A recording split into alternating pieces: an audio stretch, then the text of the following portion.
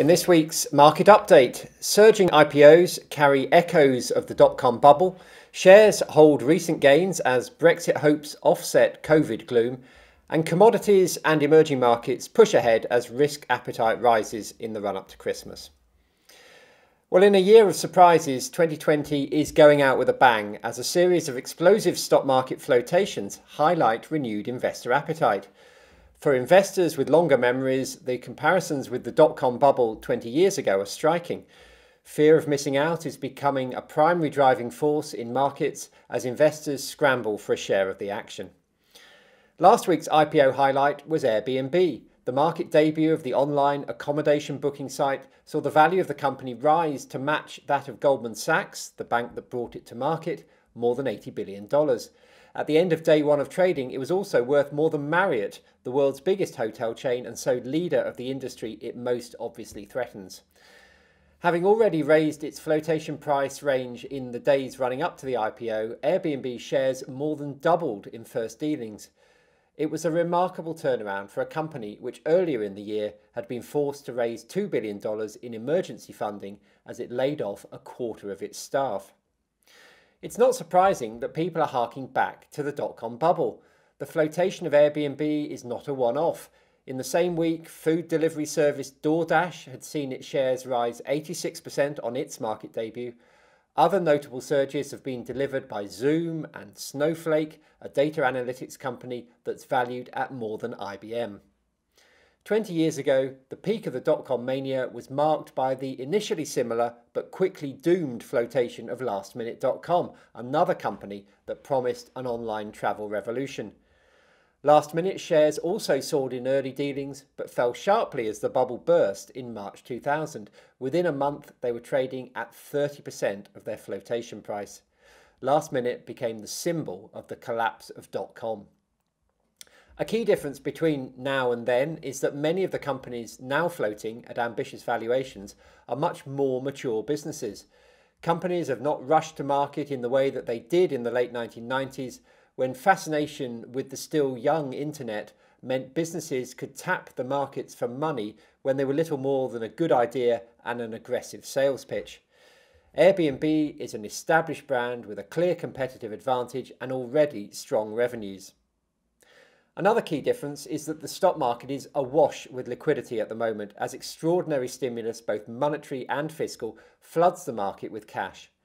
Much money has been parked for safety in money market funds and bonds in recent years, and if only a portion of that finds its way into the stock market, prices could run a lot further yet before valuations become an impediment to further growth. This is one of the main arguments for continued gains in 2021. Elsewhere, a key short-term driver of markets this week is the glimmer of hope that's been raised around Brexit negotiations, which look to have stalled at the end of last week.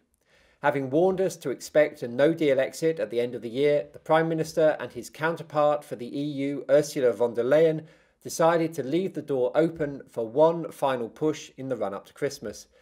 It will be tight to agree and ratify a deal by the new year, but the political will is clearly there to avoid the reputational, let alone economic damage of a no-deal Brexit. The pound is the main barometer of Brexit optimism and pessimism, so unsurprisingly it picked up this week, rising 1.5% on Monday to $1.34. That largely reversed last week's 1.6% fall. UK government bonds, a safe haven asset, came under pressure as yields rose to reflect the greater optimism. The FTSE 100 was only marginally higher as the better sentiment was offset by the depressing impact of a stronger pound on exporters and overseas earners. Other regional markets rose a bit more. The big hurdles seem to be finding common ground on the issue of fair competition rules for companies on either side of the channel and fishing rights.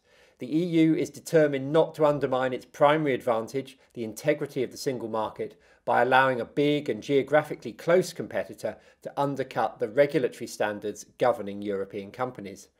But on this crucial matter, comments from Michel Barnier, the EU's chief negotiator, suggested a compromise may be on its way. Perhaps it will all come down to fish, but surely such a relatively unimportant industry will not be allowed to derail 30 years of cooperation. So the most likely outcome is still an 11th hour deal, and probably one that will see Britain complying with Europe's red lines while simultaneously claiming victory. And why is that most likely? Simply the realpolitik of the two sides' relative economic and geopolitical power. Britain sends 43% of its exports to the EU.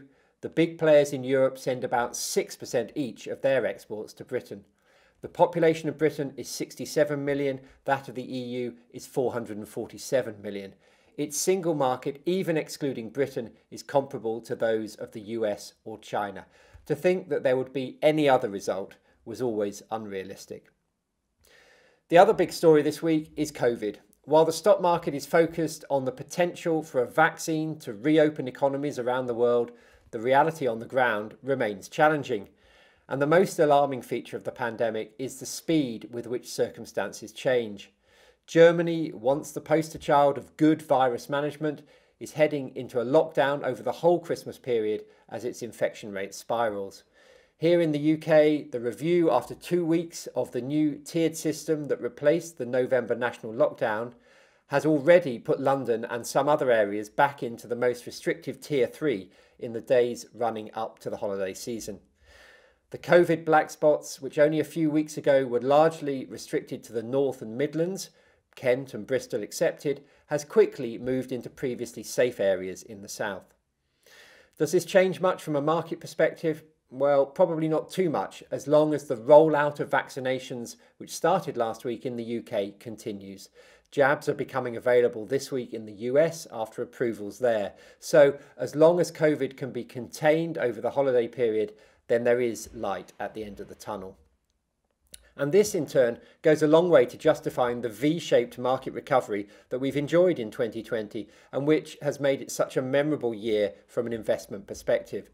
This year has been a huge lesson in how to navigate market volatility. The need to hold your nerve in the darkest days when markets have plunged by a third in a matter of weeks.